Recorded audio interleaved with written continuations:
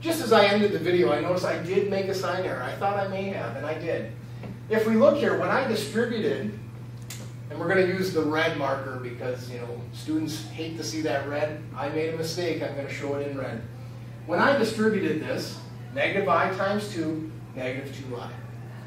Negative I times negative 3I, well, a negative times a negative is a positive. So you can see my sign error there, right?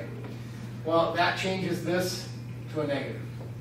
Gotta keep that sign error. This I squared is negative. Negative times a positive is a negative value. So we get negative 3.